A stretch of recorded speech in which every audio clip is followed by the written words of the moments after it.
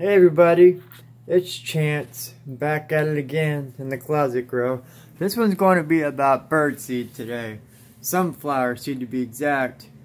This is a 20-pound bag I actually got at Walmart for about $9. I mean, think about it.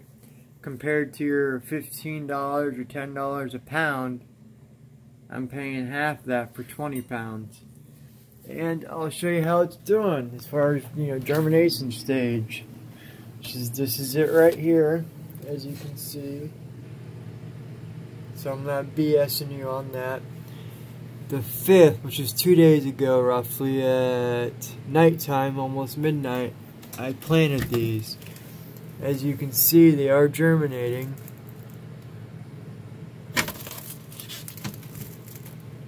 So, same day I planted regular sunflower. So, we'll compare.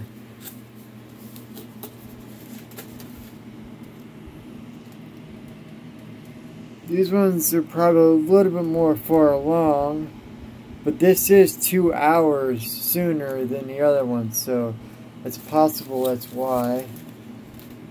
But I would say they're pretty close to the same. We'll take a look again at the other ones, but look. So it's pretty close, pretty similar. Take a look over here. Yeah, I'd say that's pretty much dead on. The same, pretty much even. And so, there you go. You can use birdseed to grow microgreens and save you a bunch of money. While we're at it, I'll just go ahead and show you a quick update. Show you how things are going. This top row here, these blue stickers, which is actually on the other side. But yeah, these blue stickers means they're the freshest, newest ones and are not necessarily ready to harvest yet. But yeah, this is red arrow radish. It's looking beautiful, nice and thick and lush. I normally have gloves on when I do this, but I wasn't planning on doing this at the moment. But anyways, here's some basic salad mix, also the blue label. So it's fresh still. It's very nice. Another radish. Should be the same as this one, same time. That's really nothing. It's just lettuce for outside garden.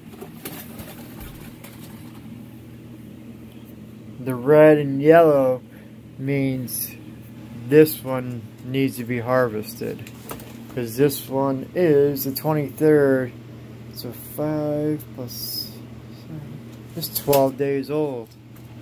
This one here. These bottom rows are also blue labels. They're fresh. We got broccoli and basic salad mix. The broccoli is a 2 on the right, and the salad mix is on the left. Of course, you got my new blueberry and blackberry plants here. This quadruple red means that one's going in the trash, just because I let water sit in here, and as you can see right there, and it kind of got moldy right there. All this over here is fine, so I'm just going to eat that myself. But I'm not going to sell it just because of that little mold spot. I don't want to risk it, and I don't sell crap. You know what I mean? So here's some of the stuff that I started for the outside garden portion. It's bunching onion and some giant noble spinach that started. Of course, down here I got basil, mustard, and some more lettuce.